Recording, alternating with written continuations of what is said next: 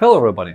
Watch this video to find out how to recover an iscsi LUN with the example of a QNAP TS-412 storage system, how to recover a network drive, or how to access data from a damaged network storage device.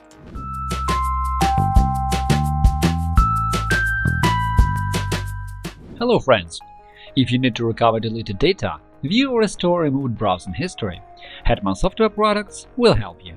Follow the link in the description, download the necessary program for free, install it and analyze the disk. The utility will show you the data you can recover, so you'll be able to view it or get it back. In our channel and blog you will find solutions to any problem, from installing an operating system or configuring it to fixing possible bugs and errors or optimizing mobile gadgets. Our specialists will answer any questions you ask in your comments under the videos or articles. Although the iscsi protocol is pretty old, it remains popular for building network storage systems. iscsi is a protocol for management of storage systems and interaction between servers and clients. This protocol is used to transfer data over the network and enables you to see a network drive as a local physical disk, while the actual data storage system is arranged inside another device. Such disks are known as LUNs. LUNs is a logical unit number. In other words, it's a network drive or a partition of such drive which has its own number in the iscsi network. iscsi LUNs are used in NAS devices, and this functionality is available in Synology, QNAP, and other server-type systems.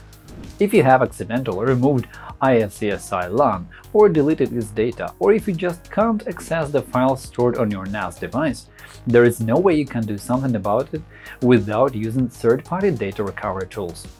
There are only a few data recovery solutions for iscsi disks, so if you need a well-proven utility capable of restoring information from such disks, use Hetman RAID Recovery. It supports data recovery from iscsi LUN disks. First of all, let's find out how to recover a lost network drive. Before you start the recovery process, make sure you have a drive with the same or larger capacity than the capacity of the drive from which you are going to recover information. Connect the drive to a Windows computer, download, install and start Hetman RAID Recovery, and scan the drive.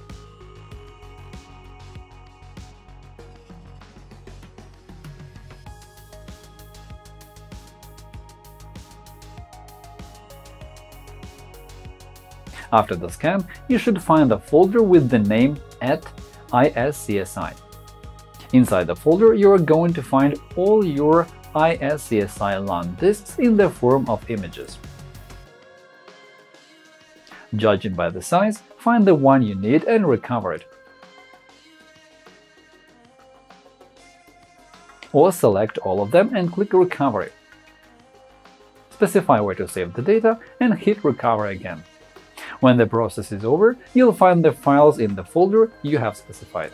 Now, you can see that the program has recovered the file to the full extent, but it is no longer a sparse file. In fact, the actual occupied disk space has grown to its full size of 330 GB. Having recovered this file, there is a choice of how to extract the information from there. The first option is to restore operability of the network drive with QNAP. The second way is to open the image file without program scanning it and recovering the required data. If you choose the first method, you need to connect an empty drive to a QNAP device, boot it, and create a new virtual disk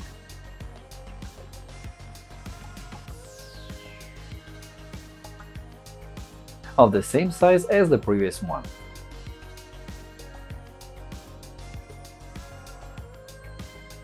After that, copy the restored file to this new drive.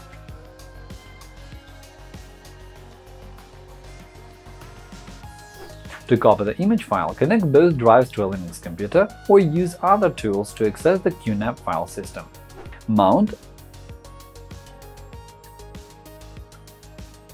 and open the drive in the File Manager.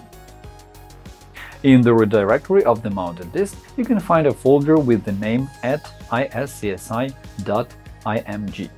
Rename this directory, for example, into @iscsi.img2, and then create a folder with the same name, @iscsi.img.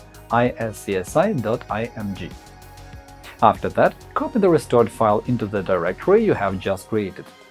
Do it with the help of the terminal, as you need to convert this image into a sparse file with the command for copying cp. Open the terminal and type the following command.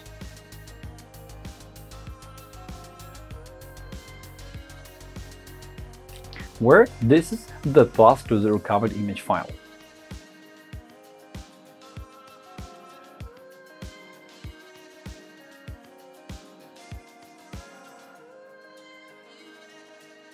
And this is the path where this file should be copied.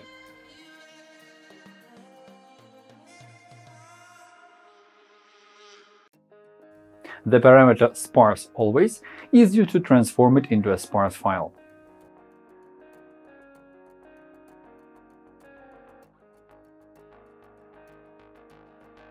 If the file size is large, the copying process is going to take a lot of time. The terminal doesn't display any information on the status of the copying process, but you can view it in the system monitor. It shows the amount of information which is already copied, so you can estimate how long you have to wait.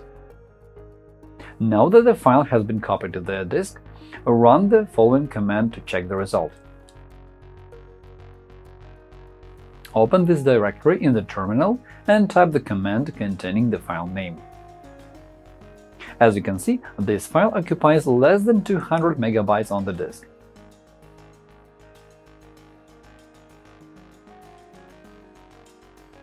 Although it is displayed as having the size of 330 GB. It confirms the fact that it has been converted into a sparse file during the copy operation. After the successful copying, you should modify the configuration file. Replace the new network drive's name with the name that you need. Connect the disk to a QNAP device and boot it. Use WinCSP or another utility to set up connection with the server. Specify the IP address, login, password, and sign in. By default, WinSCP doesn't recognize hidden files. For starters, make such files visible, as this directory may be hidden. Open the settings and make the app show hidden files. Then follow this path: mnt hda root config. Find a file with the name iscsi.img trgt.conf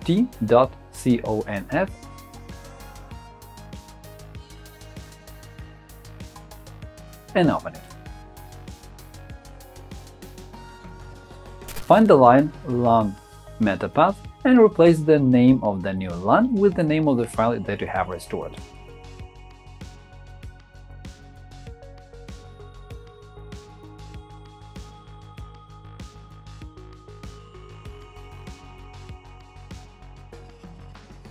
The number 001 at the end indicates how many parts your iscsi has. In my case, it only consists of one drive. Now exit the file and save changes. If you have several drives, you need to change all their names. Reboot the QNAP device and wait until it is ready again. Now open the iscsi initiator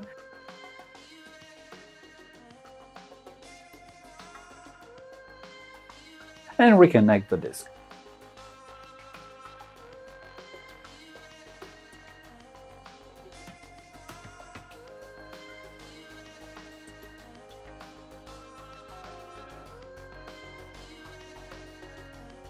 After that, the drive with all of its files should appear in the Explorer.